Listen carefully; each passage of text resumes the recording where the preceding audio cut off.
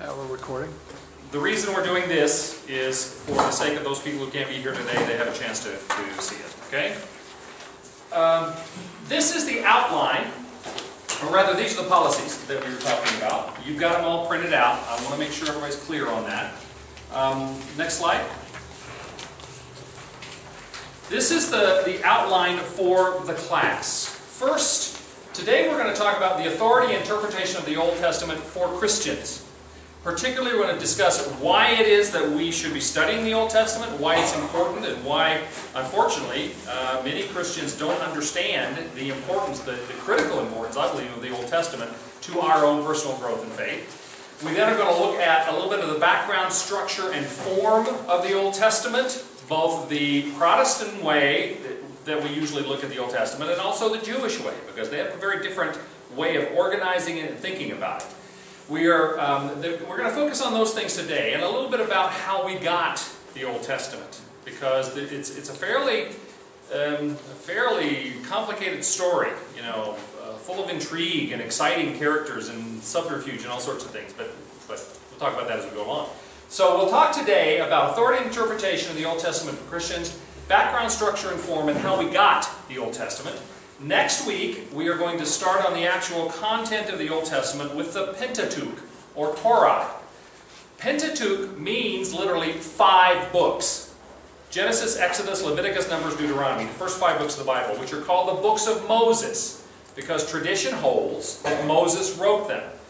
More liberal scholars have a problem with the fact that it includes a description of his death and what happened after his death. And they're going, okay, Moses wrote about his death and what happened after his death. And the very conservatives say, well, it was a miraculous vision that God gave Moses. Well, that could have happened. There are other places where Moses refers to things like the land, you know, of the Canaanites and entering the land given to the tribe of Benjamin before any of that had happened. It's possible God did that miraculously. I think it's more likely that some of these bits and pieces of things may have been added later as further explanation. But at its core, we believe that the Pentateuch, the first 5 books of the Bible, were written by Moses. They are called, sometimes called the books of Moses, or the 5 books of Moses, the Jews will call them. Pentateuch means 5 books. Torah is a Hebrew word which means law, because those first 5 books are also called the books of the law. Next week we are going to talk about Genesis. The first 11 chapters of Genesis are called the historic prologue, because the first 11 chapters have to do with from the creation of the world up through 4 great events we'll talk about next week, until the introduction in the 12th chapter of Abraham, who was the father of the Hebrew people. He's also the father of the Islamic people, and he is the father of the Christian people. There are the three great monotheistic religions all look to Abraham as their father. So next week we're going to deal with the historic prologue, or the prehistoric prologue, and the patriarchs, which are Abraham, his son Isaac, Isaac's son Jacob, and one of Jacob's son Joseph. Those are the 4 patriarchs. That takes you to the end of Genesis. We're going to establish the whole foundation of the universe and the creation and direction of the Hebrew people next week in Genesis. Then 2 weeks from now we're going to look at the rest of the Torah, the law, books of the law, which are Exodus, Leviticus, Numbers, and Deuteronomy, and especially having to do with the giving of the law through Moses, which happens in Exodus, the great redemption of bringing the Israelites out of captivity in Egypt, and the giving of the law. Then we're going to get into the former prophets, as they are called. We'll describe why they're the former prophets. We'll talk about history in the prophets of the Old Testament, Joshua and Judges, which are the taking and establishing of the land, Samuel 1 and 2, and Kings 1 and 2, which is about the monarchy, and I'm going to explain why 1 and 2 is in parentheses in just a minute. Next slide. Then we'll talk about the next week, prophets and prophecy, what prophecy is, and look at the major prophets, Isaiah, Jeremiah, Ezekiel, minor prophets, the book of the 12, which I'll explain to you. That's what the Hebrews call it. They take all of what we call the minor prophets, the 12 minor prophets, and it's one book in the Hebrew Bible. And they call it the Book of the 12. So we'll look at the rest of the prophets, and then in the 6th week we'll look at the writings. which are the books of truth, Psalm, Proverbs, and Job, the 5 scrolls, or the 5 Megillot, the Song of Songs, Ruth, Lamentations, Ezekiel, and Esther, and then other writings, Daniel, Ezra, Nehemiah, and Chronicles. The 7th week, we will look at the foundational books, particularly as Binware presents them in his book. And then 8th week, we will look at Messianic prophecy and the bridge from the Old Testament to the New Testament. Okay? Now, I reserve the right, since this is the first time we've done this course, to modify this as I go along. But this is the direction we're looking at right now. So that you'll get both an introduction to what's behind the Old Testament and how we got it, but also an introduction to the content and what God is doing in that. Now, Wednesday of this week, we start a class, some of you are already registered for, called Old Testament Theology. The difference between those two, Old Testament Survey, this class, is looking at what is in the Old Testament, what does it say? What has God given us in terms of information and content and direction in the Old Testament? What does it tell us about God and about us and about how we and God are supposed to fit together, especially through the history of the Hebrew people? Next class, on Wednesday, Old Testament Theology, we're going to be looking at what does it mean?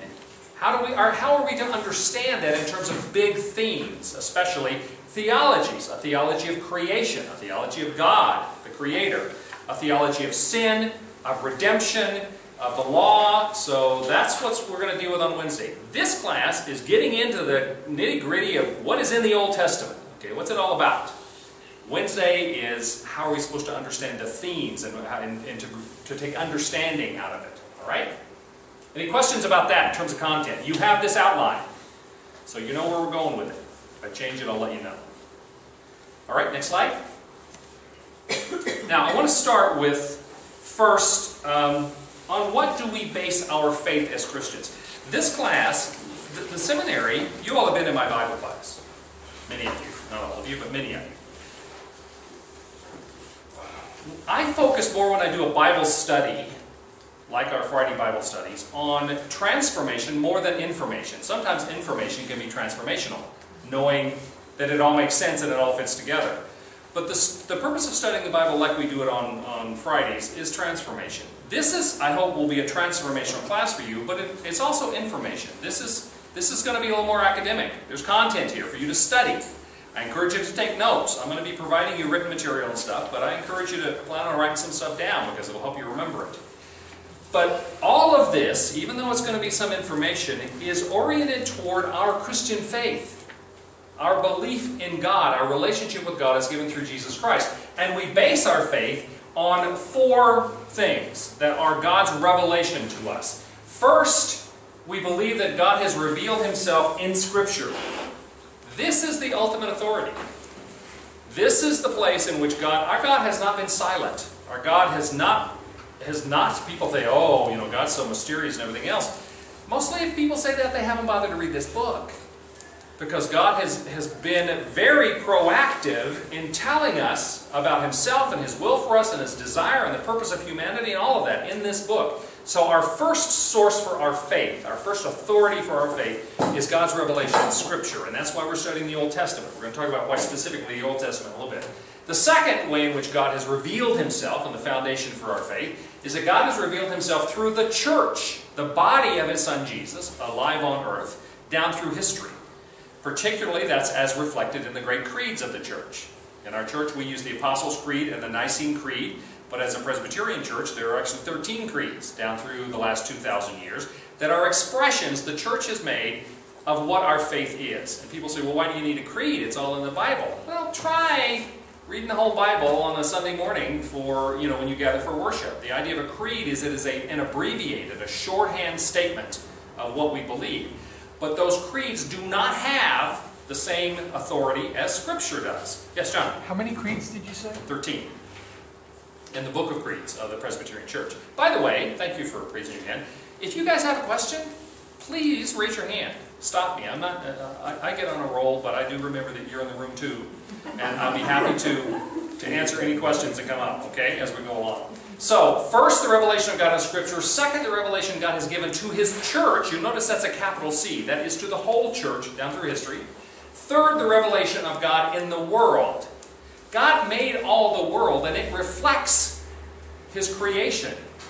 All right, Scripture says that if we are just paying attention, the stars of the heavens will reflect the glory of God. Another way that it happens, that God reveals Himself in the world, is through rationality. You know, God made us rational creatures. He wants us to use them. Now, He wants us to use it in the right way, not in the way that denies Him because of our own pride. But if we use it well, our minds, as well as our experience of the world around us, can be a testimony of God's revelation to us. And the fourth way is the revelation of God to individual people or small groups. God does speak through people. God speaks through our session about what He wants our church to do. God speaks through individuals who have a vision for serving God through a particular kind of ministry. Now, if God comes to a person and says, "You're the first one I have ever told the truth to. You're the first one who's ever going to figure this out, and I'm going to give you golden tablets and secret eyeglasses, and you're the only one who's going to ever see them. And so you're going to have the new revelation that no one has received before in the 2,000 years," then no. If it's not in Scripture, if it has not been reflected by God's revelation to the church down through history, if it in some way is inconsistent with what God allows us to understand and perceive in His creation of the world, then there's a problem with it. If our church decided that Jesus was a great guy, but He wasn't really the Son of God, well, there's a problem. Because the first authority we have is the Word of God, which says that He was. And so we don't do that. But still, God does speak. He reveals Himself through individuals and through smaller groups of people. But these things are hierarchical. The authority of Scripture comes first. Second, underneath that, is what God has said down through history through the church. Third is, I believe, what God reveals to Himself through rationality and through the beauty of creation, and the rest of His natural or general revelation. And then revelation of God to specific people. That's what we take truth from. Since the first priority we have is belief in the authority given through the revelation of Scripture. Next slide. By the way, the reason that John is helping me, and I'm very grateful for that, is I got here and my remote control, the battery was dead, and it takes a special battery I can replace. So, first, we believe that the Word of God, the Bible, is revealed. From Jeremiah 30, "This is what the Lord, the God of Israel, says, write in a book all the words I have spoken to you." We believe, Old Testament and New Testament, the Scripture was revealed by God.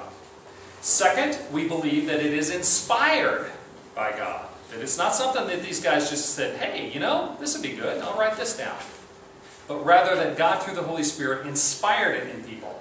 2 Timothy says, all Scripture is God-breathed. We talk about the Holy Spirit inspiring this. The word for spirit is pneuma, which is also the word for breath. It's where we get pneumonia, breath, okay? But pneuma is the Holy Spirit. So when it says all Scripture is God-breathed, there is implied in that the presence of the Spirit. All Scripture is God-breathed, and it is useful for teaching, rebuking, correcting, and training in righteousness, so that the man of God may be thoroughly equipped for every good work. God inspires the writing of Scripture, or inspired the writing of Scripture through His Holy Spirit down through time. Third, we believe it is authoritative. 1 Corinthians 15, "For what I received I passed on to you as of first importance, that Christ died for our sins according to the Scriptures, that He was buried, that He was raised on the third day according to the Scriptures." See, looking to the Scriptures for the authority to prove this. "And that He appeared to Peter and then to the 12. Now, interestingly enough, and I'll talk about this in a minute, in all but one place in 2 Peter, when it talks about the Scriptures, like here in 1 Corinthians 15, it's talking about the Old Testament more than the New Testament. Okay? 2 Peter specifically says, it's talking about the writings of Paul as being Scripture. But everywhere else it talks about the Scripture in the New Testament. When Jesus talks about Scripture, or the apostles or the writers of the New Testament, like Luke wasn't an apostle, but he wrote Luke and Acts, they're talking about the Old Testament, which is one of the reasons we study it. Now, we know the New Testament later was ordained by God as Scripture, and He affirmed that through His church. And finally, we believe that Scripture is living. For the Word of God is living and active, sharper than any double-edged sword. It penetrates even to dividing soul and spirit, joints and marrow. It judges the thoughts and attitudes of the heart. That's Hebrews 4:12. It is a living thing. How many of you have ever read the same passage in Scripture 2 times or 3 times or 4 times, and all of a sudden, this time, there's something that comes out of it that you never saw before? As though it has somehow changed. Exactly. That it is a living thing that God the Holy Spirit causes to touch our lives in new ways as we have greater needs or different needs. Right? We believe the Word of God is revealed, it is inspired, it is authoritative, it is living. And that's the main reason we study Scripture. Okay? So, but why the Old Testament? I recently preached at a church, and I preached from the Old Testament. And I was told that for 11 years, the person who had been at that church had never preached a sermon in the Old Testament. Because, apparently, many Christians believe that the Old Testament is old, that it's no longer valid, that it's no longer for us, that it has been superseded by the New Testament. Well, that's not really an evangelical belief. That's not an Orthodox Christian belief. Our belief is that the Old Testament, or covenant, the word that we use, testament, Old Testament, New Testament, probably a better translation will be covenant or agreement. There was the old agreement that God had with the Hebrew people, because the Old Testament is the story of the Jewish people, of the Hebrew people, but that is foundational to the new covenant, or New Testament, the new agreement that God made available to us in Jesus Christ. So let's talk for a few minutes about why we believe in studying the Old Testament. John? First, the Old Testament, as I just said, is the Scriptures that's being referred to in the New Testament by Jesus and the apostles and the New Testament writers. When they say Scripture, they mean the Old Testament. And sometimes we read passages like the Timothy passage, all Scripture is God-breathed and useful for teaching, rebuking, correcting, and training in righteousness, and we automatically think he's talking about Paul, or he's talking about the Gospels or whatever. He's not. The only passage we have, 2 Peter 3:16, refers to Scripture as some of the writing Paul had done. But every other case, our indication is that Scriptures means the Old Testament. Jesus refers to the Old Testament over and over again. But again, when we talk about linking the Old Testament to the New Testament, Jesus talks about He Himself being the fulfillment of what the Old Testament presents. Matthew 5:17 and 18 says, "Do not think that I have come to abolish the law and the prophets." And by the way, law and the prophets, or sometimes law, prophets, and writing, that's shorthand meaning the Old Testament. All right? The law and the prophets was a way of talking about the Jewish Scripture, or the Hebrew Bible. Jesus said, "Do not think I've come to abolish the law and the prophets," the Hebrew Bible. "I have not come to abolish them, but to fulfill them." The New Covenant, the New Testament, did not do away with all of the content that God shared with His people in the Old Testament. He fulfilled it. As Jesus said, "I didn't come to abolish them, but to fulfill them." The New Covenant, the act of Jesus in saving us, fulfills what is in the Old Testament. But you can't really fully appreciate that fulfillment, I don't think, unless you understand what the Old Testament promised that was to be fulfilled. Okay? On the Emmaus Road, when Jesus comes along and mysteriously is talking, it's after His resurrection, He's talking to these two guys walking along about all that's been happening in Jerusalem, and at the end, at the very end, He reveals Himself as being Jesus. But along the way, after they're talking, this is Luke 24:25-27, it reads, "He said to them, 'How foolish you are, and how slow to believe all the prophets have spoken.'" That's the Old Testament, folks. "Did not the Messiah have to suffer these things and then enter His glory? Beginning with Moses and all the prophets, He explained to them what was said in all the Scriptures concerning Himself." Jesus, in describing His role as the Messiah, presented the story from the law and the prophets, from Moses and the prophets of the Old Testament. Who are we to throw all that away? If Jesus felt like that was the best way to understand Him as the Messiah. And in Luke 24, a little further on, verse 44, it says, "He said to them," this is the disciples now in Jerusalem, "This is what I told you while I was still with you. Everything must be fulfilled that is written about me in the law of Moses, the prophets, and the Psalms." Again, Psalms is kind of shorthand for the wisdom writings, the writings. We'll talk about what that means in a minute. Jesus said, "Everything must be fulfilled that is written about me," Jesus, "in the law of Moses, the prophets, and the Psalms." Then He opened their minds so they could understand the Scriptures. He doesn't mean the New Testament Scriptures, He means the Old Testament Scriptures. And we just throw this stuff away sometimes, don't even think about it. And finally, John 5, Jesus said, "You study the Scriptures," the Old Testament, "diligently because you think that in them you possess eternal life. These are the very Scriptures that testify about me, yet you refuse to come to me to have life." So the idea is that Jesus presents himself as the fulfillment of the Old Testament. When Jesus is talking about his own role as Messiah, his saving act, he describes it in terms of what was promised in the Old Testament. If you go to the book of Acts and you look at the first great sermon of Peter at Pentecost in Acts 2, he starts in the Old Testament. Almost all of it is a description of how Jesus is the fulfillment of what the Old Testament talked about. Stephen, before he is martyred, he talks about the Old Testament stories and how this was a prediction of the coming of the Messiah, who was Jesus, and why and how Jesus fulfilled that. And over, as we look at the passages in, especially Acts, but in the rest of the New Testament.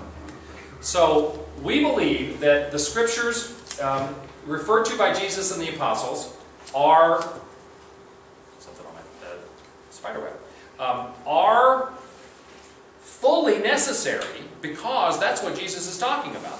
How Jesus presents himself as being a fulfillment of that Old Testament. There's also an assumption by some of the New Testament writers that people will understand the Old Testament. They will be familiar with it. The book of Revelation. People read the book of Revelation and they go, "What? What? Lions and, flying monkeys and all kinds of this stuff. What is that all about?" Well, you know what? If you have a familiarity with the Old Testament, like the visions of Daniel, for instance, then all of that begins to make sense. The book of Revelation has 350 different either quotes or references to the Old Testament. Benware mentions that in the introduction of his book. 350 just in the book of Revelation. The assumption, I think, that John had in writing the book of Revelation is that we would get a lot of understanding based upon what we knew from the Old Testament, and yet we don't even study the Old Testament the way we should. Okay?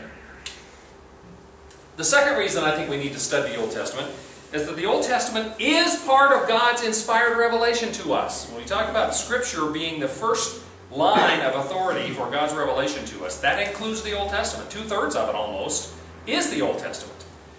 And so it absolutely has to be worthy of us to study. God didn't say anywhere, "Oh, well, you don't have to read that part anymore because I've changed my mind." Okay? God doesn't change. There is still validity in that. Now, yes, we rely on the promise of salvation in the saving act of Jesus Christ, but even that is much richer in our understanding of it because of the Old Testament. And that is part of God's revelation to us. The third reason I believe is that the Old Testament is foundational to our understanding. This is sort of fundamental, this is basic to everything I've been saying so far. If you really want to understand much of what Jesus said, much of what the apostles say, much of what Paul's writing is about, you need to understand the Old Testament. The doctrine of creation, that God created everything that is. Where is that presented?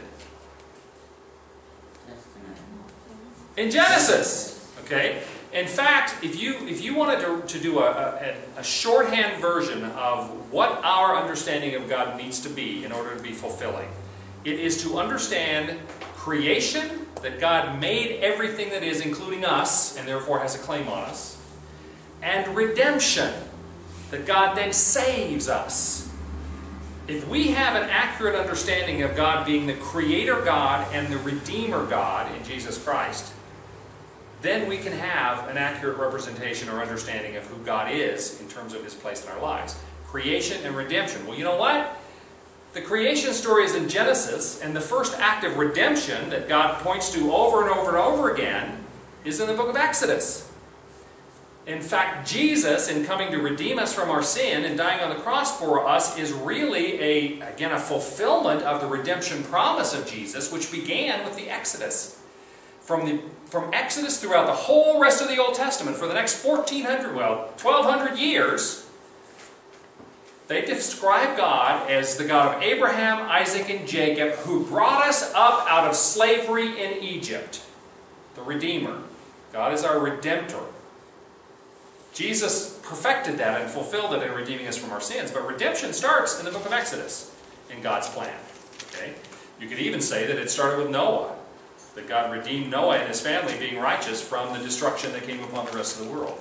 So we need to understand the Old Testament to be able to understand most of the basic doctrines that are reflected in the New Testament. The doctrines like creation, sin, the fall, the doctrine of covenant, of redemption, of salvation, all of those have their roots, their foundation, the basic understanding of what they mean in the Old Testament, and then they are fulfilled in the New. So we need to understand how they're presented in the Old Testament. Romans 15:4 says, "For everything that was written in the past," that's the Old Testament, "was written to teach us, so that through the endurance taught in the Scriptures and the encouragement they provide, we might have hope." The Old Testament was written to teach us, to give us endurance, encouragement, and hope. We need to pay attention to that. Therefore, we can't understand, I don't think, the New Testament fully. We can't fully appreciate even what Jesus has done for us. Yes, we can be saved. I'm not saying that. But we can't really understand what that means and apply it to our lives fully unless we understand what the Old Testament teaches us. The fourth point is that the Old Testament is practical. Those of you who are part of our church know that I did a long series called Real People, where I started at the start of the Old Testament. I worked my way through, and I would take an Old Testament character like Joshua and tell the story briefly, and then say, why is this story here? I mean, why has it come down to us over 3,000 years now? Why is that important? Somebody went to a lot of effort to bring that story down to us. Well, because there are practical lessons for us to learn and how to live our lives in a godly way from those stories. Genesis teaches us where we came from, what's wrong with us, and what God desires for us. Without the book of Genesis, it would be, to me, unfathomable to try to understand what in the world is wrong with people. Why is there so much spite and meanness and anger and bitterness and war? None of that makes any sense. I mean, you would despair, to my mind, you would despair of humanity unless you knew what the source of all of that was and what God plans to do about it. Well, that goes back to Genesis, to the fall. Job is the greatest essay ever written to help us deal with suffering. Even people who aren't religious people look to the book of Job for an understanding of how to deal with grief and suffering and pain. The book of Psalms teach us how to praise and worship God. Proverbs and Ecclesiastes teach us what wisdom is and why and how we should gain it. And on and on. Those are all ways in which the Old Testament is practical for our lives. But we have to pay attention to it. And the final reason I have here, I didn't capitalize my T in the Testament, the Old Testament points us to Jesus Christ. Now, there's a balance here. Another book that I liked part of, an Old Testament survey book, was a book by Norman Geisler, who's a conservative theologian, a survey of the Old Testament. And in fact, he was a teacher of Binware's, and Binware quotes him several places. I like Geisler's book, except there's one thing he does which I think is overdone, and that is everything about the Old Testament, Geisler presents it in terms of how it points to Jesus. And I think it does point to Jesus. We also need to understand that when the Old Testament was written, it was before Jesus came. It was written to the Hebrew people first, and there is value and content in that too. But the Jews did not need to know about Jesus 1,000 years ago in order to benefit from what God had shared through Moses in the Torah, in the first 5 books of the Bible. We then have the advantage of being able to look at that after the coming of Jesus and be able to understand that what Jesus did is a fulfillment of all that, so it makes it deeper and richer for us. But we also need to understand, and I think sometimes look at the Old Testament in terms of what God was saying to the Hebrew people and to people in general, in addition to the blessing that we see in it through Jesus Christ. So we need to have a balance in that. But ultimately, the Old Testament does point to Jesus Christ. In a book, E.F. Ellis is a theologian who's written a book called Paul's Use of the Old Testament. And he says this, here's a quote, "For Paul, Christ was not only a factor giving added meaning to the Old Testament, but the only means whereby the Old Testament could be rightly understood. It was not merely that he saw Christ in the Old Testament, but that he viewed the whole scope of the Old Testament prophecy and history from the standpoint of the Messianic age in which the Old Testament stood open, fulfilled in Jesus Christ and in His new creation. We have a dimension of understanding and appreciation, which Paul did, all of us who are followers of Jesus Christ, for the Old Testament that cannot be had otherwise. Many of you know that I do consulting work in the States, and my largest client now, a client I spend more time with, is Jews for Jesus.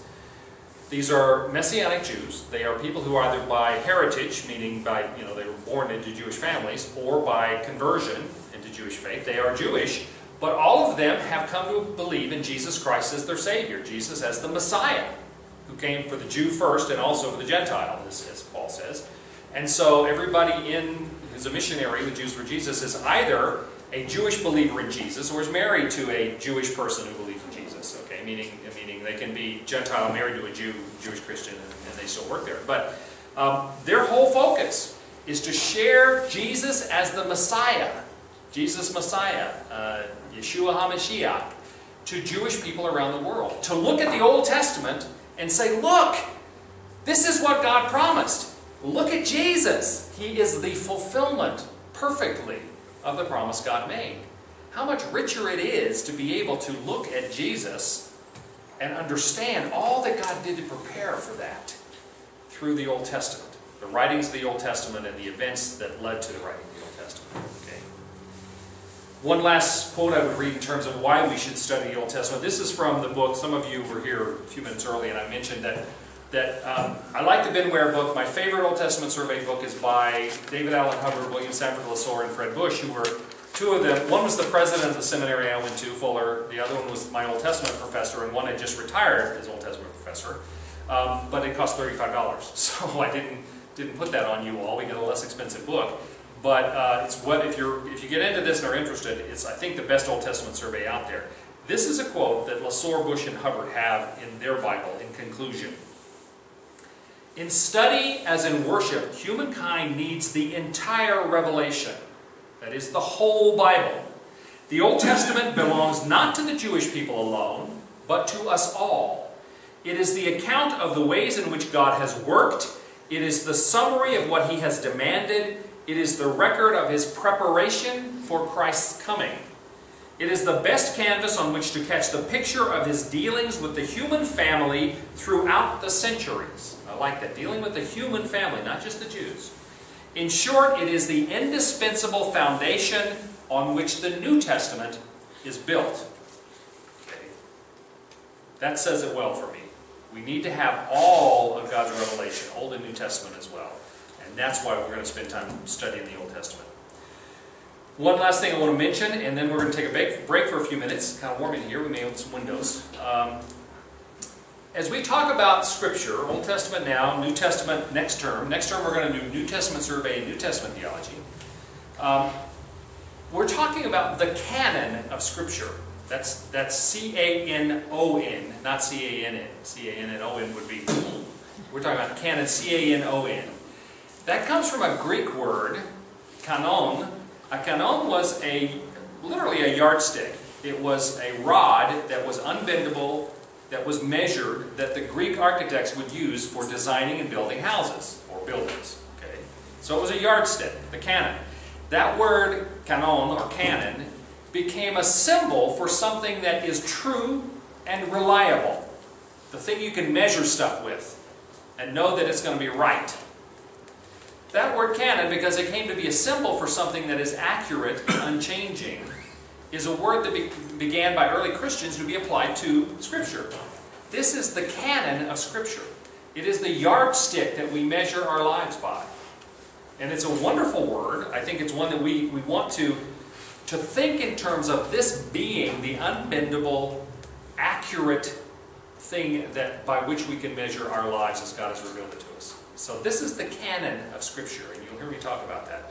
As we go through here, from time to time, I will use a word that you may not know, or you may find a word in the book as you read it, like a word like redactor. You know what a redactor is? It's an editor. Okay? Somebody who takes a document and adds to it or takes away from it or puts to, that's a redactor. You'll find words like hermeneutics and other things. We'll talk about those as we go along. one of your assignments is, for those of you reading the book, or even those of you studying on your own, when you come back to class each week, if there are words you come across or concepts that you don't understand, then you need to ask me, and I'll help with that. Okay? That's why I'm here. All right, let's take a break. I've got 3 minutes till. We will get back together at 5 minutes after, and I'm going to be strict about that. We will start classes, by the way, on time. When we take breaks, I'll tell you when I'm going to start, and we'll start back. I'm not going to be upset if you walk in 5 minutes late, but don't expect us to wait for you. Okay, so we got a lot of stuff to cover. So, 5 minutes after, and right now I have 2 minutes till. So 7. Your Honor. And this first time we're doing this, I may have to redo this lecture anyway because we're just figuring all of this out. Okay. Traditionally, the books of the Old Testament, from a Protestant perspective, there are 39 books in the Old Testament. If you pick up your Bible, if you're a Protestant, you pick up your Bible and you look at the Old Testament, there will be 39 books. Starting with Genesis, the first 5 books going all the way through Malachi. Traditionally, the 39 books, Protestants, I say Protestants because if you're a Catholic, your Bible will have 46 books in the Old Testament. If you're Orthodox, it will have slightly more than that. Because the Catholics have, accept what's called the Apocrypha, books like 1st and 2nd Maccabees, and 1st, 2nd, 3rd Esdras, and Bel and the Dragon, and various other things. I'm going to get into that stuff later. Just understand that, and why, in fact, I may get into that a little bit today. The apocryphal books were intertestamental. They were written after Malachi, the last Old Testament book that we recognize, before Matthew, during what's called the Hasmonean period, when the Maccabees were, really led the Jews in an uprising against their rulers and reestablished the faith and the worship in the Jerusalem temple and all that. I'll explain later why those things aren't in our Bible, why they are in the Catholic Bible. If you have, for instance, a Jerusalem Bible, have you guys seen the Jerusalem Bible? I've got one in my office. It has the Apocrypha in it. So the Catholic Bible has more books. They have 7 more books in the Old Testament. The Orthodox have a couple more than that. The Orthodox meaning like Greek Orthodox, Russian Orthodox, the Eastern Orthodox churches. Yes, Grace? There's an easy way of remembering that there are 39 books. Okay. Counting the letters, 3 in the word Old and 9 in the word Testament. There you go. And when you go to the New Testament, you multiply them. 3 times 9, and that's 27. Oh, very good. So there's 66 books. Very good. You guys hear that? There's 39 books, and if you count the letters in Old Testament, it's 3 and 9, 39 books. And you multiply the 3 together, 3 times 9 is 27, there's 27 books in the New Testament. Just a little mnemonic thing. Although I'm going to now get into shortly why there aren't really 39 books in the Old Testament. But that's just... no. The traditional Protestant way of looking at the Old Testament, with our 39 books, we typically break the Old Testament up into 4 books. I think this sounds like something Americans would have done, breaking things up the way they want to do it, rather than the way it was done before. The 4 sections that we typically think of as being in the Old Testament are first the Law, which is also called the Torah in Hebrew, which means Torah is the word for law. It's also the Pentateuch, which means 5 books. Sometimes it's called the 5 books of Moses, or the Law of Moses. Some combination of those things. The second section that most Protestants think about are the books of history. There are 12 of those, from Joshua through Esther. So you get the first 5, Genesis, Exodus, Leviticus, Numbers, Deuteronomy.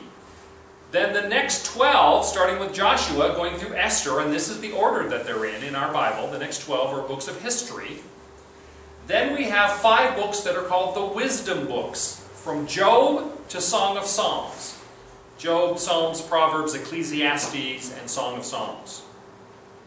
And then the 4th section in the Protestant view are the books of prophecy, starting with Isaiah and going through Malachi. There are 17 books in our Bible.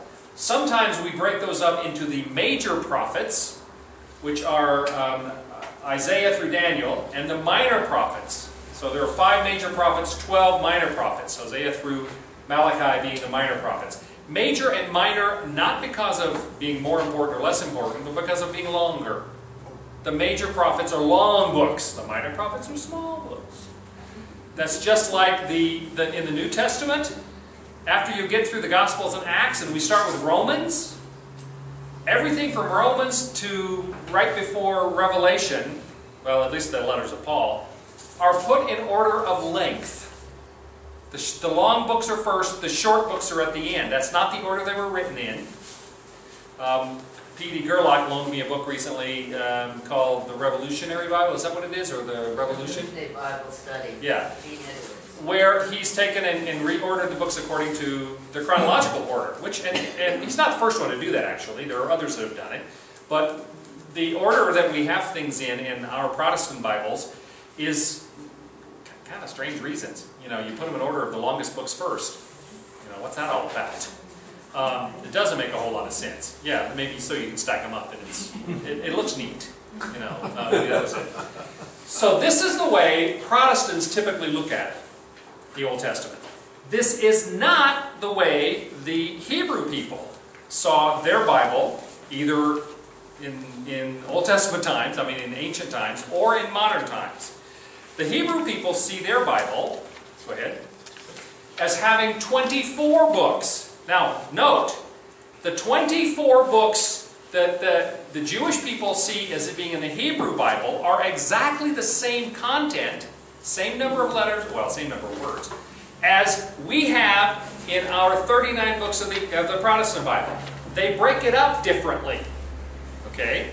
For instance, well, I'll do it this way. They have 3 big categories. The first category is the same. It's the law, the Torah, the Pentateuch, the 5 books of Moses, Genesis, Exodus, Leviticus, Numbers, Deuteronomy.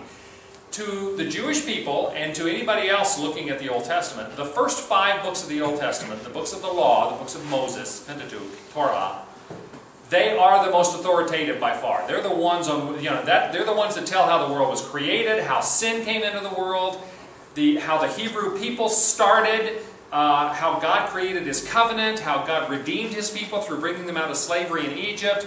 It's the outlining, the giving of the law and what is God's will. All of that's in the Pentateuch.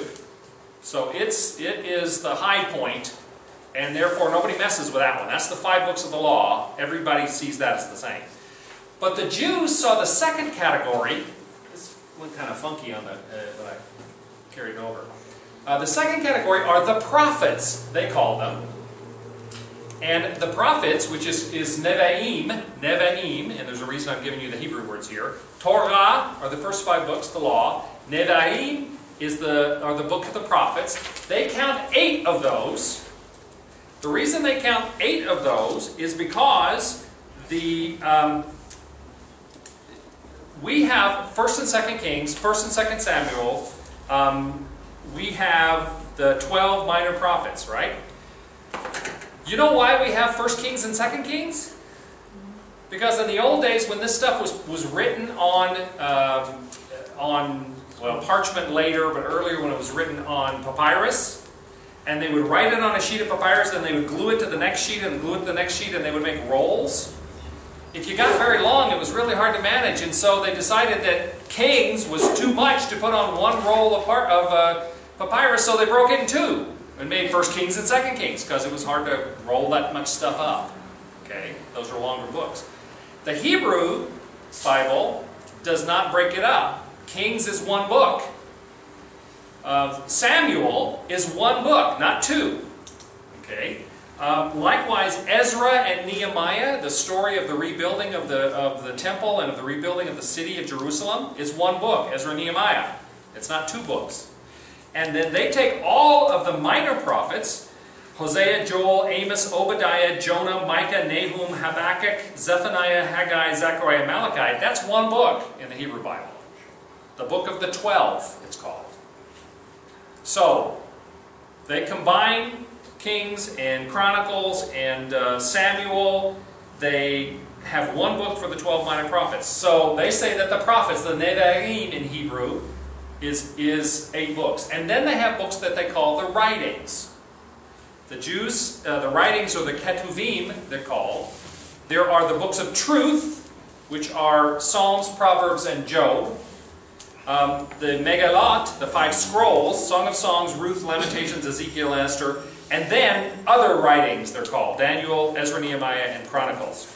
Now, and I'm going to show you the detail of that in a second. But the reason I wanted to lay it out this way for you, those 3 Hebrew words for law, prophets, and writings, Torah, Nevi'im, and Ketuvim, they abbreviate them, push them all together to form one word, Tanakh.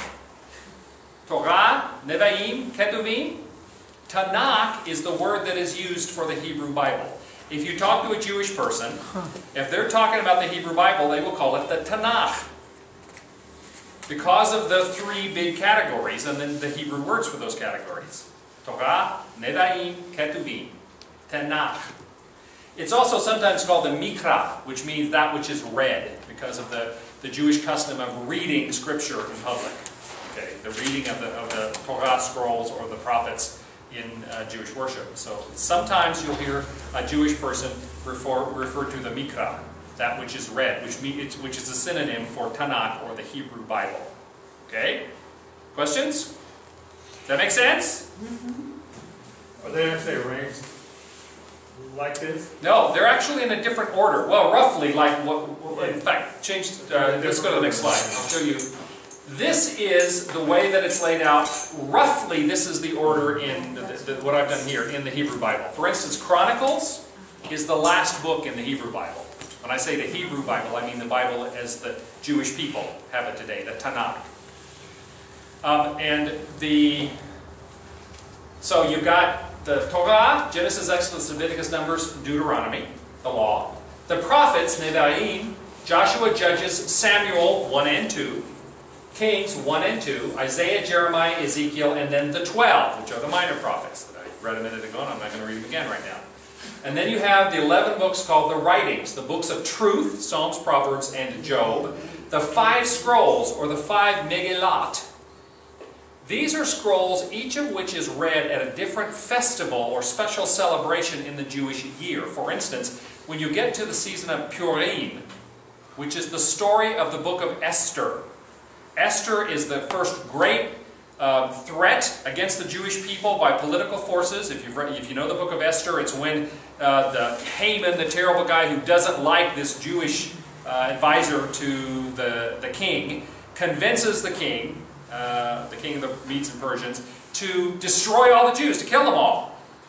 It just so happens, without realizing it, that that the king's favorite wife, the princess, whose Hebrew name was Esther, is Jewish. He didn't know that. Well, Esther ends up, through circumstances, saving the Jewish people. Okay, her uncle had a lot to do, her cousin actually, had a lot to do with that too. But anyway, every Purim, every celebration of Purim, and once a year, the Jewish people will read that scroll, the whole book of Esther, out loud in worship. Okay, and it is one of the 5 Megillot. The singular for Megillot is scrolls. The singular Hebrew for scroll is Megillah. You ever heard the expression, oh yeah, man, he did the whole Megillah? No. You've never heard that? Okay, the whole Megillah? You ever heard that expression? Yeah, none of you ever? I have. You have, okay, some of you have. Well, that comes from the fact that it takes a long time to read the book of Esther. You know, they read the whole Megillah, the whole scroll, literally. Okay, because those scrolls, the 5 scrolls, the 5 Megillah, are the Song of Songs, Ruth, Lamentations, Ezekiel, and Esther, and each of them is read at a different special celebration every year for the Jews. That's why they're sort of gathered together. And then you have other writings. Literally, they don't really believe they fit anywhere. We think of Daniel as being a prophetic book. Ezra and Nehemiah are historic books. But to them, Daniel is sort of a special category because a lot of Daniel, for one thing, it's one of the few books in the Old Testament that's not written entirely in Hebrew. Part of it is in Aramaic. Aramaic was a common language in the Middle East. It was the language that the Assyrians, you know about the Assyrians, the ones that conquered the northern kingdom of Israel. Well, the Assyrians spoke primarily Aramaic. And then you get into other languages like Nabatean, which is a version of Aramaic. Jesus and the apostles probably spoke Aramaic as much as they did anything else. Back then, almost everybody spoke 3 languages. They would have spoken Greek, which was the scholarly language, and you used it in business. They would have spoken Aramaic as a common language, but they spoke Hebrew as the language of the ancient language of the Jewish people. Yes? Is there a book in the Bible called the Song of Songs? Yes. We sometimes call it the Song of Solomon, but the proper name is actually Song of Songs. Okay? Yes, Johnson? In some places that I've read, I've noticed authors like Walter Brueggemann, he divides Isaiah into 2. First Isaiah, second Isaiah. Is that just an editorial thing on his behalf, or is that a legitimate division? Well, there are suggestions. We're going to get to where the Old Testament comes from for us. There is some suggestion that Isaiah may have been written by more than one person, and that there are textual differences, there are stylistic differences, and that Isaiah might be best understood as being, sort of 2 parts. And so some people think of Isaiah 1 and 2. But the Jews didn't divide it like that. They didn't. Okay. That's a very modern documentary I got you. kind of thing. Okay. Yes? So is their Bible, whatever they call it, Tanakh. Start using that word. in chronological order? It is not in chronological order. For instance, Chronicles, the book of Chronicles, what we know as 1st Chronicles and 2nd Chronicles, covers exactly the same material as 1st and 2nd Kings. Okay? The difference is that 1st and 2nd Chronicles is more formal. And it's written more like the chronicler that was the official writer for the government. If somebody had the job, which they used to have this, of being the one who kept the chronicles of the events of the kings, and that's what Kings and Chronicles are about, kings, is the different kings who came to power and what major, and you get a lot of that, Hazael, became king of Judah in the 4th year of King Ahaz of Israel. And then, King blah blah of Israel became the king in the 12th year of King blah blah of Judah. When you have the 2 kingdoms, Israel and northern Judah and the south. So you get a lot of this kind of formal repetition of stuff. So 1st and 2nd Chronicles, one of the reasons I think it's at the end is that it's a Xerox with a little more formality of 1st and 2nd Kings. 1st and 2nd Kings has got a little more spirit to it, a little more heart, a little more freedom. And so, the 1st and 2nd Chronicles, it's almost like they put it at the end because they thought, take it or leave it. Sort of like the reason that Luther put the book of James at the back of his Bible, which is something I've never forgiven Luther for. But because he called it a right straw epistle, didn't think that much of it, so he put it at the end where he wouldn't have to flip through it when he got looking for something else. So I think that's the reason for primarily for the order, okay? Yeah, all the Presbyteroreans okay, other questions about this? The reason I'm introducing this to you is not only so that we can have an appreciation for how the Jews saw and how the Old Testament was seen by everybody up until Christian days, but so that, because we're going to look at it in this order. I think it's useful for us to think about Scripture in terms of the law, the prophets, and the writings. I quoted to you earlier where Jesus said, the fulfillment of the law and the prophets. Okay? And in another place he says the law, the prophets, and Psalms. Psalm is sort of an abbreviation because it was the most popular and the longest. It's an abbreviation for writings. Okay? Because it's one of the books of the writings. Jesus himself referred to the Old Testament writings as the law and the prophets, or the law, the prophets, and the writings, the Psalms. I think that's enough reason for me to want to look at it that way ourselves. Okay? If you look at the outline that I gave you, you will notice that we're sort of going to be dealing with it that way. I've broken it up into prophets, into 2 sections of the Pentateuch, or law, Torah, and then we will look at the former prophets and the latter prophets. See, that's the other thing, is that whereas Protestants talk about major prophets and minor prophets, which sort of sounds like a value judgment. It wasn't meant that way originally. It meant the longer ones and the shorter ones. The Hebrews just talk about the former prophets and the latter prophets. The former prophets being the ones that have to do mostly with history, like Joshua, Judges, Samuel, and Kings. All right? And then the latter prophets are the ones that are more prophetic in terms of declaring God's will for His people, more so than history. They're all prophetic, but some of them are prophecy based in history, and you'll notice in your outline, we're going to talk about prophecy and history at one point, and in another place we're going to talk about prophets and prophecy in the second class on the prophets, because that's how the Hebrews broke them up. The former prophets being mostly historical, the latter prophets being mostly prophetic in terms of God's declaration to the people, more than a recording of historical events that God had caused to happen. Is there a question or comment? Okay.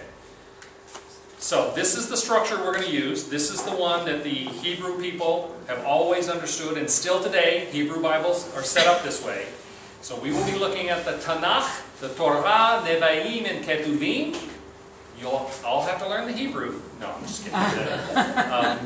As we go along. Okay, let's go to the next slide. I want to spend a little time talking about how the Old Testament came down to us. You know, I think most people just assume that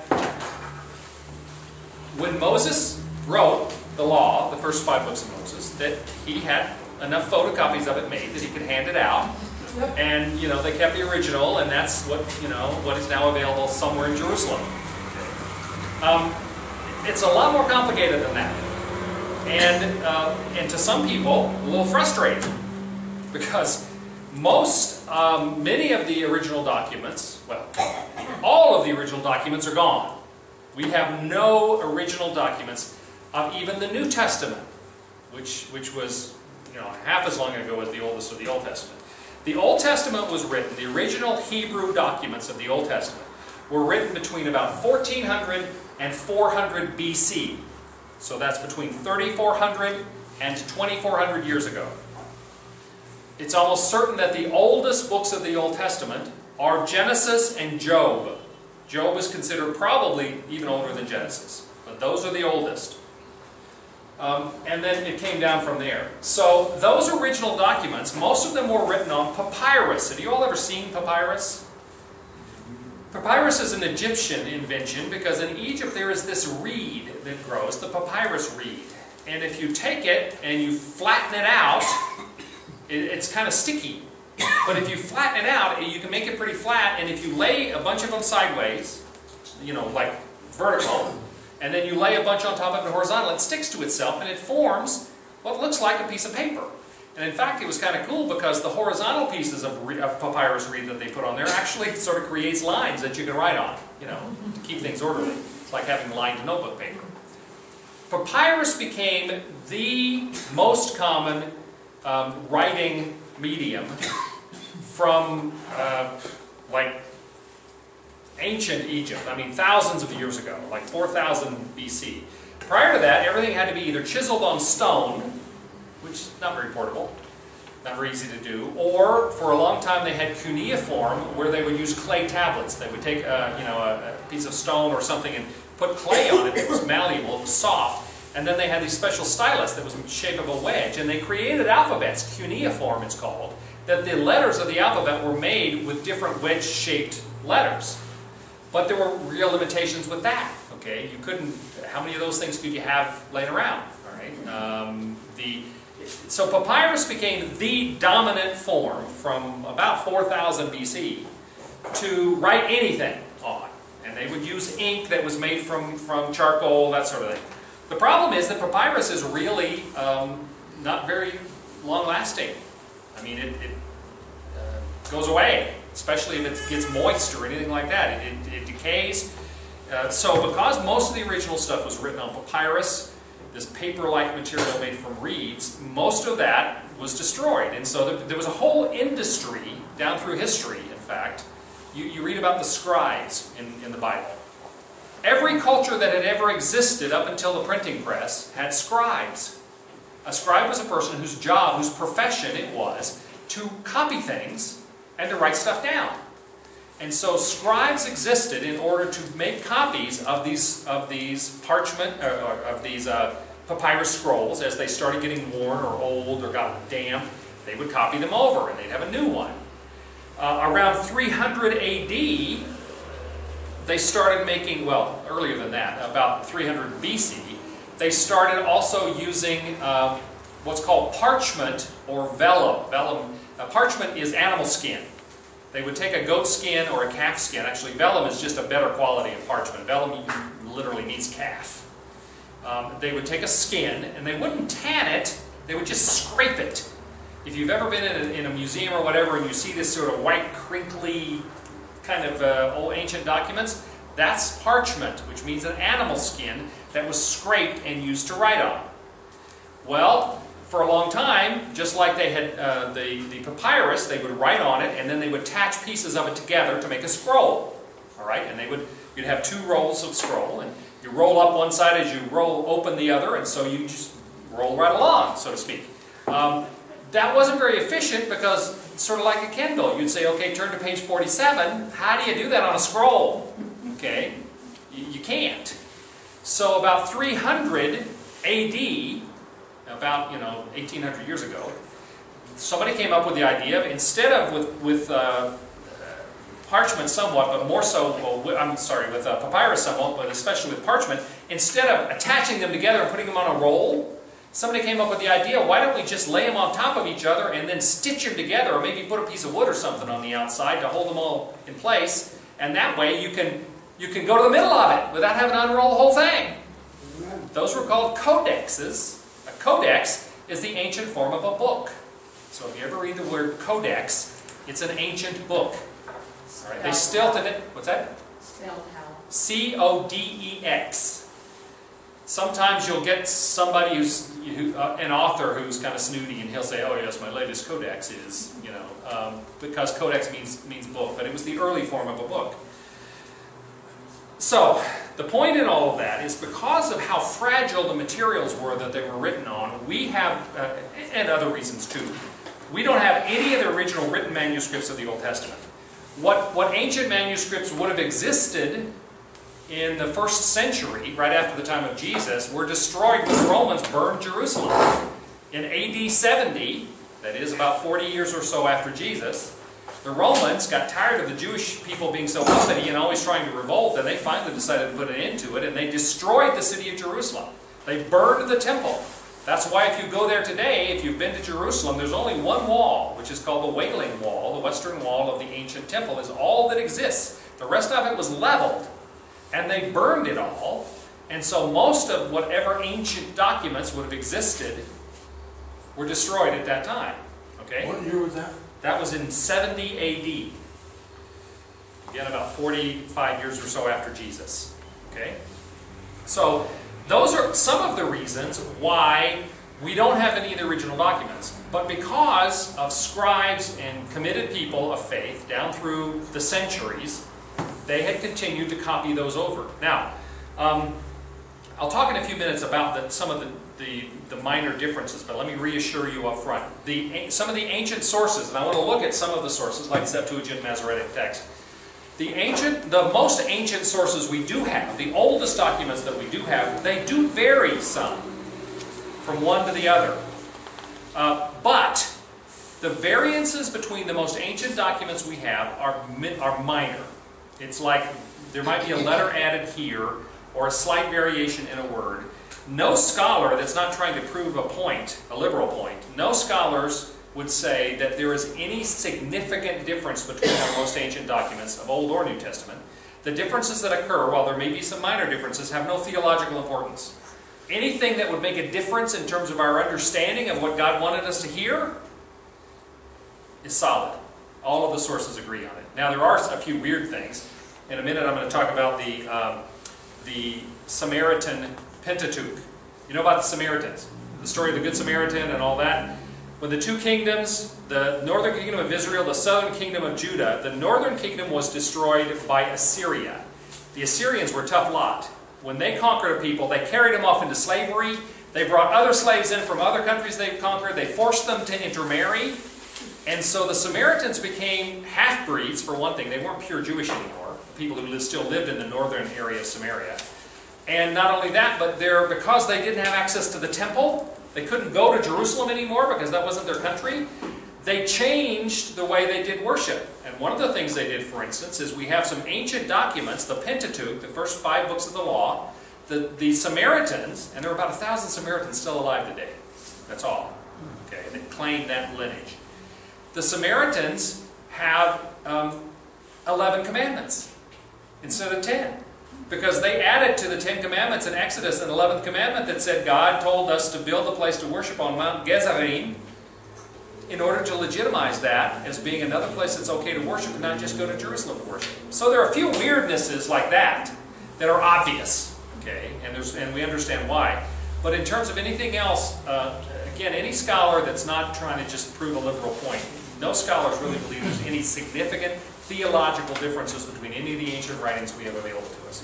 None of them are the originals. They've all been copies, but the differences are minor, you know, of a letter or a word that's been changed slightly. For instance, the Masoretic text I'm going to talk about right now in a second. Because it was written by Jews after the time of Jesus, and they were trying to argue against Christianity, they use a different word in the prophet when the prophets talk about a virgin will give birth. You know, talking about the Virgin Mary, the prophecy. They changed the word for virgin to a word that means young woman. It's a different word, and it's not the same word that's found in the other ancient texts. But we know why they did it, because they were specifically trying to fight against the growth of Christianity. And so they didn't want it to sound like that. They were saying, okay, these Christians are claiming this verse in the Old Testament justifies their belief in this Jesus who was born of a woman they said was a virgin. Let's fight that by changing the word, not having it say virgin anymore. So these were Jewish scribes that did this? And we'll get to that, yes. Bob, right now. Yes. About the Dead Sea Scrolls. We're going to come to the Dead Sea Scrolls, the most ancient documents that we have of the Old Testament. Okay, let's talk about several things. You might be surprised for me to say that prior to the Dead Sea Scrolls, which were discovered in 1948, the most ancient writing of the Old Testament we had was not in Hebrew, it was in Greek. What happened was, when Alexander the Great, in the 4th century BC, conquered the whole known world. And when he conquered the world, he did two things. One, he named almost every city after himself. Okay, there are over 20 Alexandrias in the world because of that. He went all the way to India. Okay, and he wanted to go all the way to the Pacific Ocean, and his army finally said, okay, that's enough, let's go home. Okay, and they turned around and came back, and he died on the way home. But when he conquered all of the known world, all the way down into Egypt, all of Asia Minor, all of the Middle East, all of, Afghanistan, all the way to India, he led to the really imposition at first, although then people decided they liked it, of Greek culture, because he was a Macedonian from what we know as Greece, the Greek culture and the Greek language, so everybody started speaking Greek. As a result of that, within 100 years or so, Jews around the Eastern Mediterranean especially, who lived in those cities, after a couple generations, they forgot how to speak Hebrew. Everybody was speaking Greek. Nobody, even young Jews, didn't know how to speak Hebrew anymore, which meant they couldn't read their own Bible. They could not read the Tanakh. They could not read, it wasn't called the Tanakh then, they could not read the Hebrew Bible though. And so, in the 3rd century BC, a bunch of scholars, Jewish scholars, the legend is there were 70 or 72, depending on which version you look at, Jewish scholars came from Jerusalem down to Alexandria in Egypt, which was one of the major cities. It was the second largest city in the civilized world at that point. They came to Alexandria and they were commissioned to do a translation of the Hebrew Bible into Greek. Now this is 300 years before Jesus. Okay, this is 3rd century BC. They accessed all of the ancient writings that were available to them. And remember that this was the days when there was still the famous Library of Alexandria.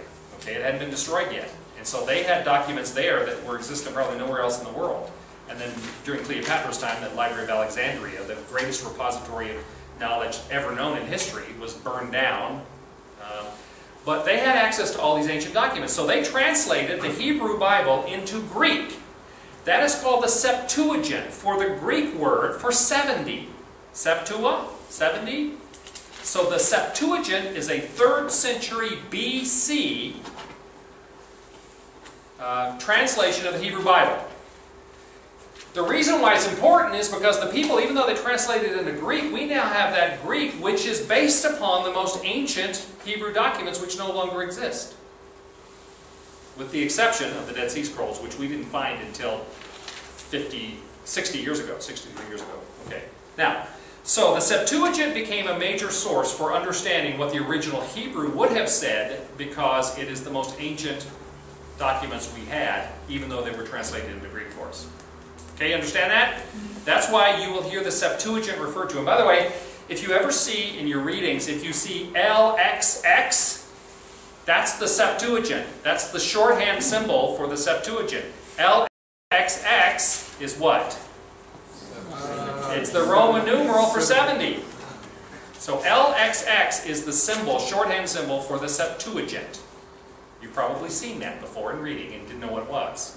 That may be even in footnotes in your Bible. They'll say, well, variant reading in the LXX is.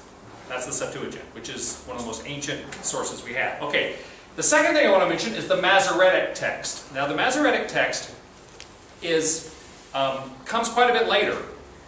A group of scholars who were working in Jerusalem and in Tiberias in Israel. Some of them were working in Babylon, which is modern-day Iraq, between the 7th and the 11th century A.D. Okay, so this is 650 years after Jesus, at the earliest. 7th to 11th century A.D. As I mentioned earlier, they were frustrated because the Christianity by that time had become the dominant religion. By the 7th century A.D., it was the religion of the Roman Empire, thanks to first Constantine and then Theodosius. Okay. If you all want to learn more about that, then I'm going to be speaking on a cruise in October next year, and I'm going to be talking about all that kind of stuff. Okay. We're going to talk about the Byzantine Empire and all of that. But Theodosius is the one that made Christianity the legal religion of the empire, and that was before the 7th century. So the Jews looked around and they said, these Christians, darn them, they are using the Septuagint, the Greek translation of our Hebrew Bible, as their Old Testament document, and we don't like that. We need to do something to get people focused back on the Hebrew again. So they went in and created the Masoretic text, which became the authoritative, or the most commonly appealed to, Hebrew text of the Old Testament. Septuagint was in Greek. The Masoretes created the Masoretic text in the 7th to 11th century, which is the Hebrew translation of the Old Testament. Yes? So they translated it back from the Greek to Hebrew? Much of what they did was translate the Greek back to Hebrew, but apparently in the 7th and 11th century they also had some very old Hebrew documents which we don't know about. Now, the main reason why this became the authoritative text is because they not only translated the Hebrew, or the Greek to Hebrew, and gave us the Old Testament in Hebrew again, so to speak, but they also they added to it. Let me explain this. Hebrew, like most ancient languages, does not have any vowels. Okay? Did you know that? Ancient vowels, A, E, I, O, U, are breathing sounds that help you pronounce things. If you're writing it down, you don't need vowels. All you need is the consonants. Hebrew, written Hebrew, only used consonants. Well, the problem was that they had to teach people how to pronounce it. Okay?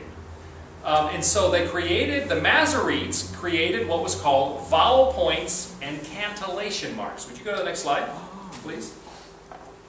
This is Hebrew. These dots, which are in red so that you can see them, the red dots and lines are vowel points. They were added because by the 7th through the 11th century, people had forgotten how to pronounce some of the Old Testament words. There's still Hebrew words we don't know how to pronounce. When Israel was formed as a nation, Hebrew was a dead language. Pronunciation was something they had to decide. In many cases, they didn't know how to pronounce it. Well, the Masoretes come along in the Masoretic text between the 7th and the 11th century, and they look at all the documents, not only the Septuagint and the Hebrew documents they had, but the Talmud, which I'm going to describe in a minute, and other documents, and they say, this is how to pronounce these words. So, and you know, Hebrew reads from right to left. Okay, so it starts here, it goes that way. They added the vowel points, the vowel markings, and they also added, these blue marks are cantillation marks. You know what a cantor is? The psalm singer. It's somebody who sings the words like to Scripture. If you go to a high Anglican church, they will sing the words to the readings for the day, kind of thing, okay? Well, that's the way the Jews, don't forgive that example. Okay? I probably should have actually brought something I could do a cantor with, but I just made that up. The cantillation, because the Hebrew Scripture was meant to be read out loud, they didn't just read it the way I'm speaking now, but they would read it like a cantor would do it. And so they need emphasis marks. In addition to having the vowel points, they needed marks to tell them where do you go up and where do you come down. Because there was a right way and a wrong way to do that. So the Masoretes come along, and they not only do a Hebrew Bible based upon the Septuagint and other documents, but they also put in the vowel points, they put in the cantillation marks. And because that was so helpful, this became the authoritative Hebrew version of the Bible. Okay? Between the 7th and the 11th century. Understand? Got that? Okay, let's keep going. Question. Yes? So what we have here then is based on the Masoretic text? What we have here is a combination of Septuagint, the modern versions. They've taken into account some of what we've learned from the Dead Sea Scrolls. They've taken into account some of what the Masoretic text. Basically, good scholarship today looks at all this stuff and says, okay, if we've got 5 versions and this particular word is the same in 4 of them and not in the 5th one, then it's probably the one that's in the 4. In cases where they have older documents versus newer documents, they'll look at the older ones. The good translations that exist today, they look at all these sources to draw from. Okay? So you have Septuagint, the Masoretic text, then there are other sources. I mentioned the ancient Samaritan Pentateuch, which is ancient. We don't even know exactly how old it is. Most of it completely agrees with the translations in the Septuagint or with the Dead Sea Scrolls, with some variations. There are a few weirdnesses, like the fact they added an 11th commandment, and a few other things. But there are other sources like that are valuable in learning what the original text said. Then we have the Talmud. You've probably heard of Talmud or Talmudic literature or Talmudic arguments. Between 200 and 500 AD. We need to remember that originally Hebrew teaching, Jewish teaching, was oral. For a long, long time it was oral. Now things were written, but it was mostly oral, and so a lot of the oral teaching and things were memorized and carried on down. And then eventually, in the early part of the Anno Domini of the modern age, 200 to 500, they started writing this stuff down. So the Talmud is a written compendium of the Jewish oral law, much of it being an explanation of what's in the Hebrew Bible, the Tanakh, or the Torah especially. And then it's got 2 parts, the Mishnah and the Gemara. Sometimes you'll hear Gemara as being a synonym for Talmud. It's the Jewish law and commentary on the Bible. In many Jewish circles, the Talmud has become just almost as authoritative as the Tanakh itself, because it's the wisdom of the ages kind of thing for the Jewish people. Okay? Let's keep going. You then have, in the 4th century AD, St. Jerome was commissioned to take all these bits and pieces of Greek and stuff, because by the 4th century AD, Latin had become the dominant language, not Greek anymore. Scholars still spoke Greek. Latin was still considered kind of plebeian, kind of common. But still there were people who spoke Latin. And so Jerome was commissioned to create a Latin version of the Bible. So he creates the Latin Vulgate, which his Old Testament, he relied on the Septuagint. Again, some documents by the 4th century AD, there was stuff that was available that we no longer have. Some stuff has been lost. You wonder who is responsible for keeping track of this stuff. But they lost stuff. So he translated, and especially his Old Testament stuff is considered very valuable. The Latin Vulgate, for a long time, several hundred years, nobody liked it. The Catholic Church wouldn't accept it because it wasn't entirely based upon the Septuagint, the Greek Old Testament, and the Septuagint was considered divinely inspired almost. That God had acted divinely in that. Much later, at the Council of Trent, after the Reformation, thank you Martin Luther and others, after the Reformation, the Catholic Church got together to launch the Counter-Reformation, to fight against the Protestant movement. And it was launched at the Council of Trent, which is when the Catholics got together and made all their arguments for why the Protestants were wrong and what they were going to do about it. At the Council of Trent, they reaffirmed the fact that the Latin Vulgate, which was the Bible that the Catholics were generally using then, was absolutely, convincingly the authoritative Word of God, and it should be in Latin and not something else. Remember, back then, you didn't get common language scripture or common language services. It was all in Latin. So that's the Latin Vulgate. And some of it is valuable because, again, Jerome used very ancient documents. This is still 4th century AD. The Dead Sea Scrolls. In 1948, a shepherd in sort of the southern area near the Negev Desert, in an area called Qumran in Israel, was chasing a goat, apparently.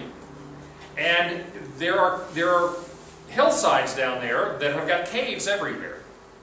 Well, he was chasing this goat and he sees this cave, and he goes in and he finds these big ceramic jars that have been in this cave. It is very dry in this part of the world. See, one of the reasons that parchment didn't last, or I'm sorry, that papyrus didn't last very long is because in any moisture at all, it just rots. It's a plant, after all. And it does what organic things do in moist climate, and it rots.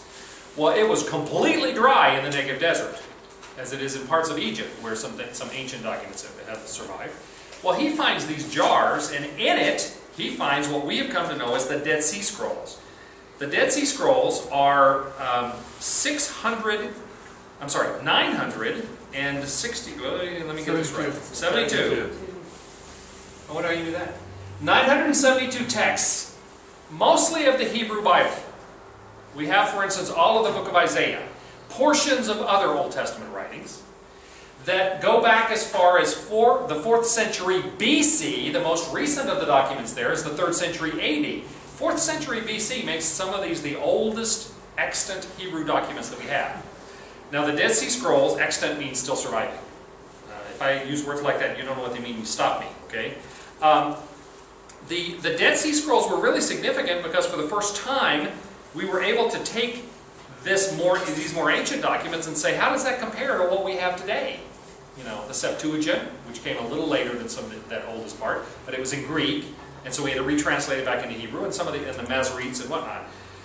For the most part, the Dead Sea Scrolls have proven that modern scholarship, the modern versions that we have, are completely accurate. In fact, the Dead Sea Scrolls are so consistent as ancient documents in support of more modern documents that liberal scholars had to sort of eat crow.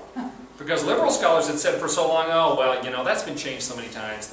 Everybody who copied it added what they thought, and they didn't like this, and they said, yeah, but pastrami's horrible for lunch, it gives me gas, and they put that in Scripture. And whatever it was, they said you can't trust it anymore.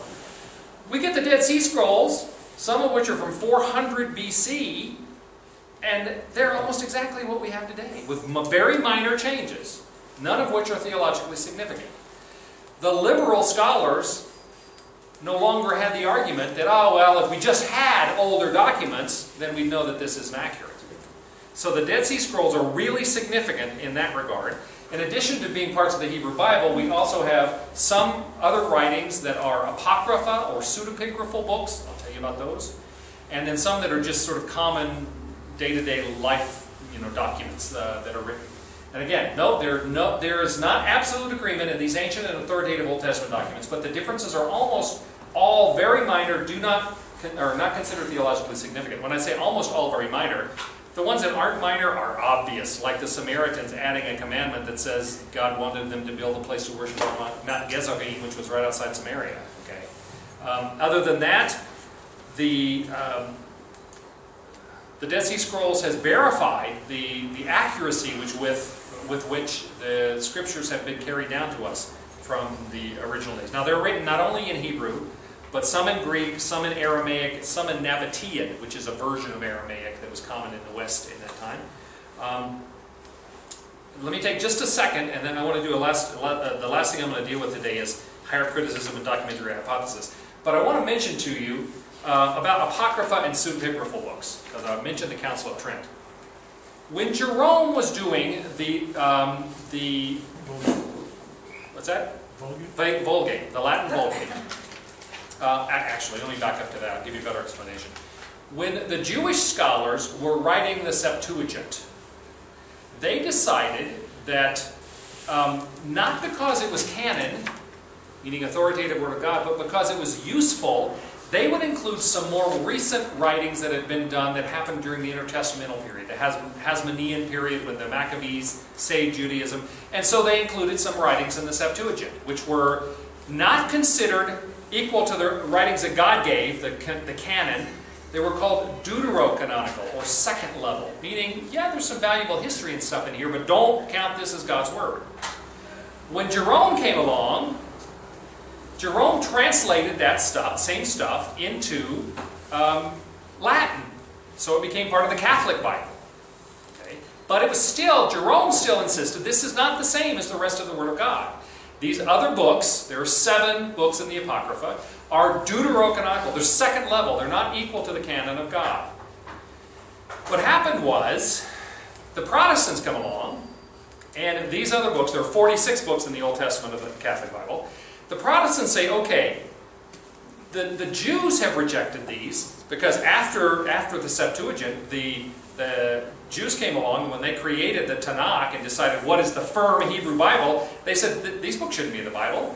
They're interesting, and they're fun reading, but they're not the Word of God. The Jews had rejected the apocryphal books, Tobit, Maccabees, etc., from the Bible.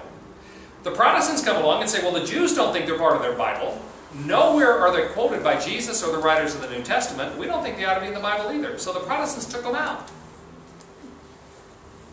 Along comes the Council of Trent, which I mentioned a minute ago, which is where the Catholics got together to officially declare their opposition to the Protestant movement and to fight back the counter-Reformation against the Protestants.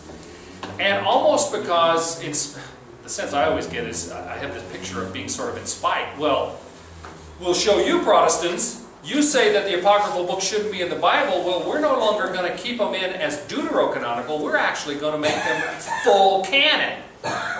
You Protestants don't like them? We'll show you. They're going to be part of the official Bible now. So these extra 6 books, 7 books actually, that were the Apocrypha, which you'll find in a Catholic Bible, were made canon, although they're still read sort of separately, even by Catholics, I think. But the Protestants don't include them. Then you have a group of books which are called the pseudepigraphal books. Apocrypha means hidden writing. Pseudepigrapha means false writing. These are things like the Gnostic Gospels you've heard about. The Gospel of Thomas. And there are a bunch of them. There are a bunch of them. And from the very earliest days, the church called them pseudepigrapha, which means false writing. They're not true. They make stuff up. And nobody has ever considered them to be really part of Scripture, but interestingly enough, some of them are in the Dead Sea Scrolls, because they're ancient, and some of them were included in that, but they're not considered authoritative. And if all you have to do is read some of them read them sober, and anybody can tell this doesn't ring true. I mean, you're reading along and it seems fine, and then it goes nuts. For instance, Jesus as a child, kids teased him, so he struck them dead. That Jesus helped his father Joseph in a carpenter shop, and because Jesus was perfect, he made thrones that were so perfect that kings from all over the earth would come to Joseph's little carpenter shop in Nazareth to get them. And Joseph would screw things up. He made a bed that was too short one time, so Jesus, as a child, just sort of stretched it, made it big enough for the people who wanted it. That kind of stuff that nobody believes is real. Those are the pseudepigraphal books. So you'll hear Apocrypha, which is in the Catholic Bible, pseudepigrapha, which is not in anybody's Bible, but you get some people like Elaine Pagels and others who keep trying to say, oh, well, these should be Bible too. It was only for political reasons that Constantine threw them out. That's what Dan Brown says in Da Vinci Code. It's bad history. Really, really, really bad history. That's not the way it happened. Well, I was going to ask if there's a debate now, because they found this in the Judean desert, with the Dead Sea Scrolls. Is there an academic debate between the validity of these things today? And you just answered. Yeah, not some of the fringe people. Not seriously. Yeah, there are fringe people who basically that's their career. Yeah, they get paid to do books and talks about that. Yeah. Other than that, there's no serious scholars I'm aware of who hold that. Yeah. And the Jesus seminars. Well, Jesus seminar, they're just. Yeah, they don't look to the pseudepigraphal books or anything. That's just a bunch of liberals who want to say they don't believe anything Jesus said was real. I got one other thing I want to mention to you, and then we'll stop. I'm a couple minutes over. Next slide. By next week I'll have this worked out, so you don't have to do this. I'm only going to mention this not because I think it's valid, but because you're going to bump into it as you go along. The documentary hypothesis, and it's a form of higher criticism. You've heard about higher criticism as applied to the Bible. Back in the 18th and 19th centuries, scholars, most of them German, the Germans have given us a lot of really wonderful things, music and art and things like that, but they've given us the worst theologians ever. I mean, they've given us great theologians, but they've given us theologians that have really messed us up. Well, a number of those theologians, most particularly Julius Wellhausen, in 1899, he that's when he published his most dominant theory. He didn't invent this, but he perfected it. This idea called documentary hypothesis. They started with 3 assumptions. First, they assumed that Moses couldn't write, and therefore he could not have written the Torah, because they believed back then that writing did not come along to the Semitic people until much later. That has been disproven many times over in the 20th century. They have found documents much older than Moses where they wrote perfectly well, thank you very much. And if we believe that Moses was raised in the court of the Pharaoh, being the adopted son of Pharaoh's daughter, then he would have been given the best education possible. If anybody could write in those days, he would have been able to. So that first assumption they made no longer holds water.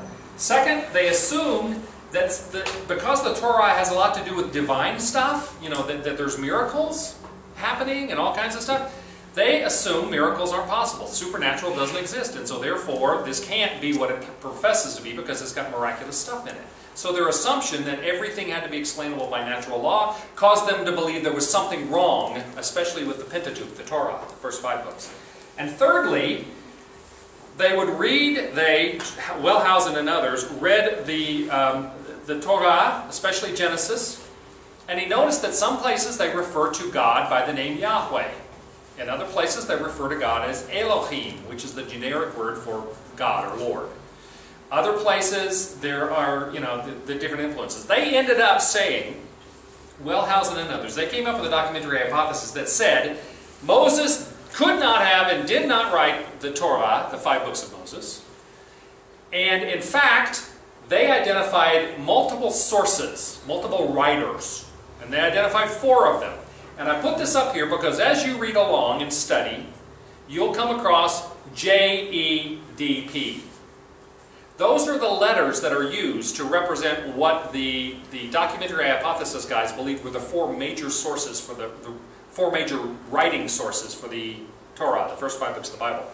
The first one is J, which is Yahwist. The reason is because, remember, these are German, and J is the letter that sounds Yah, okay, in German. So J, they believe, was the Yahwist source or writer, and they believe that didn't happen until about 950 BC, which is 450 years after Moses. Quite a long time. The second source they believe is the Elohist source. They don't know who it was, but because that source uses the word Elohim, Lord, generic God, and they believe that probably was 850 BC. The Yahwist was believed to be in the southern kingdom of Judah, the Elohist from the northern kingdom of Israel. They don't really have any documentation for this. Okay, there's really no support for this. Convenient. The third, they believe to be the Deuteronomist, which is the whole book of Deuteronomy and other places which deals with the law. They believe that it was about 600 BC in Jerusalem. And finally, the priestly source, the part of the Pentateuch that deals with priestly order and ritual and law and stuff, to be about 500 BC, and it was Jewish priests who were exiled in Babylon. The documentary hypothesis, or JEDP, has been resoundingly rejected by recent discoveries, by recent scholarship. Everybody worth their salt now recognized that it entirely was based upon an assumption of prejudice against Moses, against the divine authorship of Scripture, against the miraculous nature of the Word of God. And so, and plus now, scholars who have studied form criticism, that is form criticism being the forms that things are written in and what they mean, the guys who do documentary hypothesis, Wellhausen and others, they claimed, well, you've got two creation stories. There's one creation story in Genesis 1, there's another creation story in Genesis 2. It must be 2 different writers. There are places where, for instance, you have Abraham telling the Pharaoh that Sarah was his sister, not his wife, and then you have Isaac doing the same thing with his wife. Well, somebody copied that. It's not the same writer. Recent form critics have looked at this and said that sort of thing happened all the time in Jewish writing. I mean, Genesis 1 is the broad stroke creation story. Genesis 2 focuses on the people part of it. And that sort of thing was common. The idea of having parallelism and telling stories, and somebody's even observed, well, if Isaiah's father Abraham acted like that, it's not unbelievable that maybe he thought that was okay to do. Okay? A lot of other people have come along since, and they have destroyed any arguments that have been in favor of the documentary hypothesis, And they have presented other arguments, scholarly arguments, for other explanations for some of those things, like repetitions and things of that sort, based upon more modern understanding of form criticism, documentary analysis. So, I only give you this because when you talk about the Torah, this is applied specifically to the Torah, the first 5 books, the Pentateuch. You're going to run into this. If you read anything at all about this, somebody's going to mention it at some time or another. You need to know that it has been almost completely discounted by any scholars worth their salt. The only holdouts are those people who have a presumption that they don't believe in anything miraculous, or that they don't believe this is the Word of God. It's just something a bunch of people made up a long time ago. Okay? Questions or comments about any of this? That first one with J, that is what? It's Yahwist, or if you were speaking German, it would be Jawists. Yes. Well, all of this is German. Yahwist is from the Hebrew name, the proper name for God in the Old Testament is Yahweh. And so whenever the name Yahweh is used, they call that the Yahwist source. And here's an interesting one. Remember earlier I showed you the vowel points, the Masoretic text, that Hebrew is written only with consonants? And then we added, yeah, go back to it. And they added the vowel points later. Oops. That's all right. The word Jehovah, you all know Jehovah, right? Jehovah Jireh, Jehovah's Witnesses, Jehovah. There's no such word as Jehovah. In the Old Testament, the proper name for God is given as Yahweh. In English transliteration, it's YHWH. Well, in the Old Testament, Jews were not allowed to say the name of God. Because the idea of do not take my name in vain, you know, one of the 10 Commandments, thou shalt not take the name of the Lord thy God in vain. The Jews, in order to make sure they never made the mistake of taking God's name in vain, they would not say it. They would not pronounce it. So here, when they got to the word Yahweh, they would use this to teach young boys, especially, how to read Scripture out loud. You remember a bar mitzvah is when a boy becomes a man, and one of the things is he has to stand up in front of the congregation, he has to read from the Torah. Okay? Well, when they were teaching young boys how to read the name of God, they were allowed to say the name of God.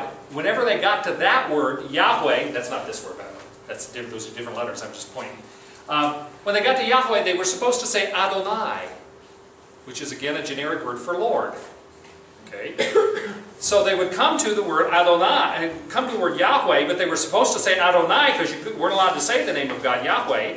What happened was, later on, somebody took the consonants for Yahweh and the vowels for Adonai, which they had written in so that these boys would remember that. Yet the Jehovah is the consonants from Yahweh and the vowels from Adonai. Put them together and you get Jehovah. There's not really any such word. Doesn't mean there's anything wrong with it. Okay? We don't even know for sure what the vowels would have been in Yahweh. We assume it's proper. In English transliteration it would be Y-A-H-W-E-H, but we don't know. Okay. Dots above where they went up and down, you said? Well, the blue are the cantillation. What's up above then? Well, some of the vowel points go up above. You know, the red dots are vowel and lines are vowel indications. They're called vowel points. And then the blue are the cantillations to tell them what accent to use. Oh, I see. Any other questions or comments?